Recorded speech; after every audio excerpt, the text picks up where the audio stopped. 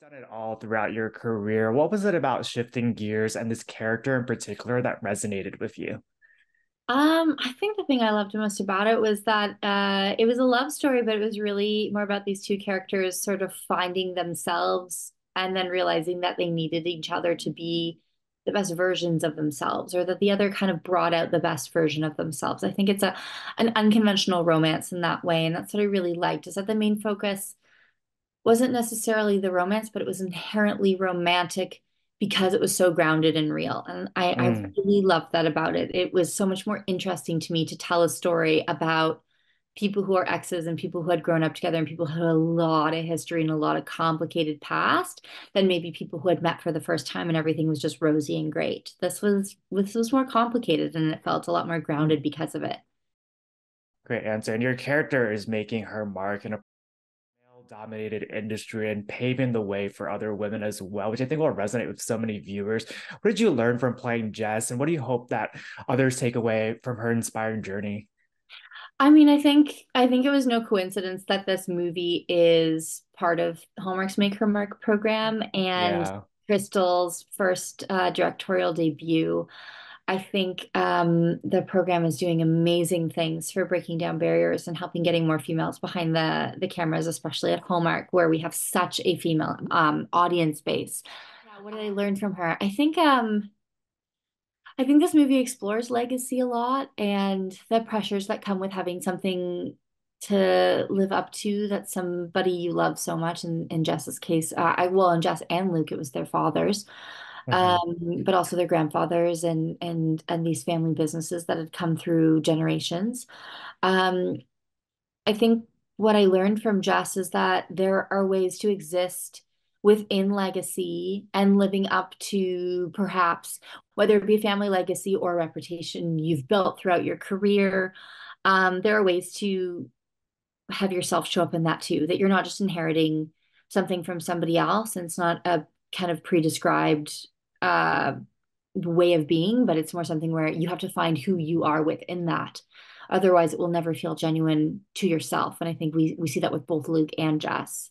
Mhm. And Jess also has such a beautiful journey in the film where it's about finding strength and vulnerability and stepping out of her comfort zone. And you brought so much depth to that. As an actress, how did you create the space for yourself to tackle that emotional arc, particularly when she's discussing the loss of her mother? I think the script was really, really well written. And I think under Crystal's direction as well, I think working for a director who is an actor and who works Hmm. with actors so much really helps, because there's always a risk with movies of making things like it has to feel really grounded in the moment, but it doesn't have to feel debilitating to the character at the same time. Like they need to be in a place where they're ready to continue moving forward.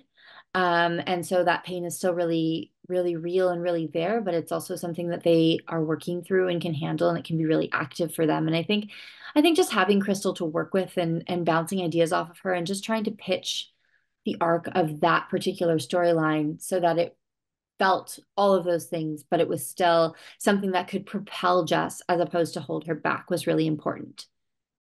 And similar to Crystal, you're also a multifaceted storyteller. How have your experiences behind the camera impacted the way that you now approach your work on screen and vice versa? I think working as a writer and a director has just made me want to show up that much more fully, that much more prepared as an actor because I just know how hard it is. I always knew, but it really does take like doing it to really have it sink in. I always say with directing, it's like everything is your problem, even if it's not your fault. And I think it just as an actor, it just makes me want to show up even more for these directors and give them everything they need and be really collaborative and really open and conscious of the energy that I bring on set every day. Because Mm. the director is really just managing so many people and so many different personalities at the same time. Um, and it can often be a really lonely and isolating job directing. I think one of the things we don't talk about with directing a lot is you're kind of like alone in a vacuum. You Mm. are your own team of one. You have all the people who are helping you and working with you, but you are your own kind of creative funnel.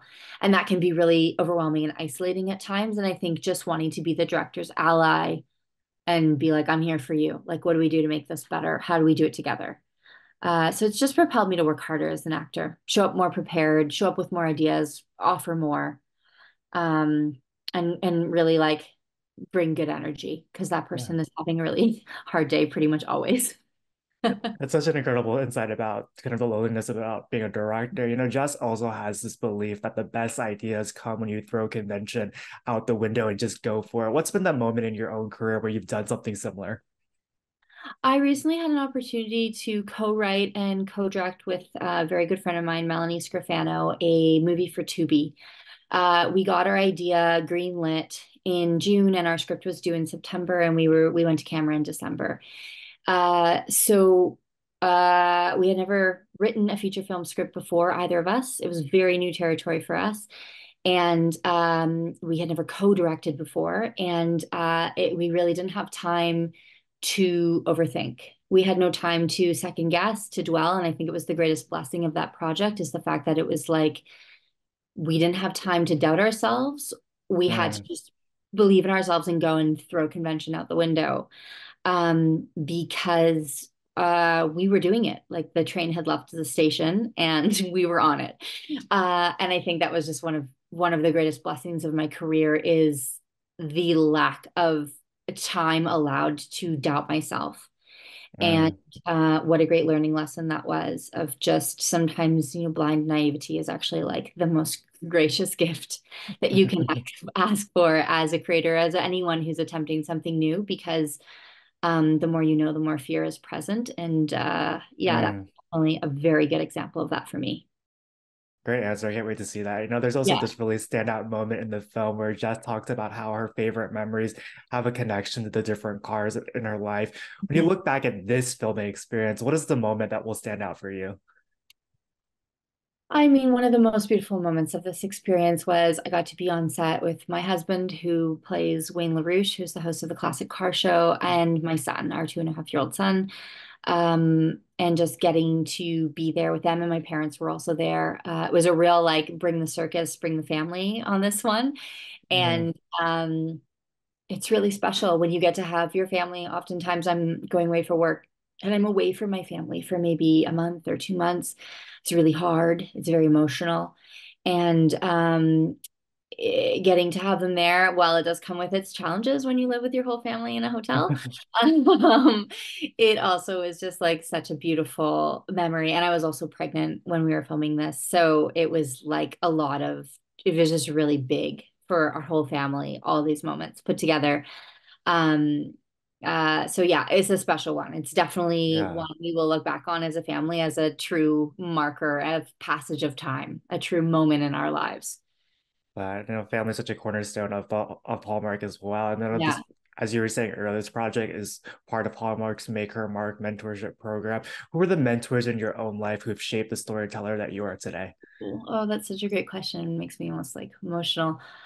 Ah, my gosh, I've had so many amazing, amazing people in my life who have tough loved me through a lot of self-doubt. The first person that's coming to mind is a man named Reiner Nowak, who um will probably never get to see this or know that this movie is coming out, but he was my high school drama teacher, and he was unapologetically himself as a queer man working in the Catholic school board system, which in and of itself is a very complex position to be in. I learned so much about being unapologetically yourself and being brave in your knowledge of yourself through him. But he was also the one who cast me in things that I didn't think I could do. I remember he cast me in this really big role, and I went to him and I was like, I don't know if I can do this. I'm feeling a lot of pressure. And he said, well, you better figure it out. And just instilled in me this like no nonsense approach of tough love that I really needed. And I think I've Mm. carried that forward with me in my career of, say yes before you feel 100% ready, because you'll never feel 100% ready. And be open to the miracles that can kind of happen through stepping outside of your comfort zone. And I think it ties beautifully back with shifting gears and Jess. She doesn't want to be on a TV show. She hates Yeah. being in front of the camera, but she gets there out of necessity. And I think really beautiful things happen when you are pushed outside of your comfort zone and not given an opportunity to back away or let fear get in. So that's what Mr. Nowak taught me, and he's the first person that has come to mind. But I've had so many people believe in me, so many female directors push me to start Mhm. directing. Amazing team that I work with at a production company called Vortex, who I've done 3 movies with and gave me my first directing gig. My executive who gave us Clickbait with Tubi, like there's so many people who have taken a chance on me and believed in me when I probably didn't believe in myself as fully. And they've been huge, huge. We all need those people, and I hope I can be that person for other people in their careers too.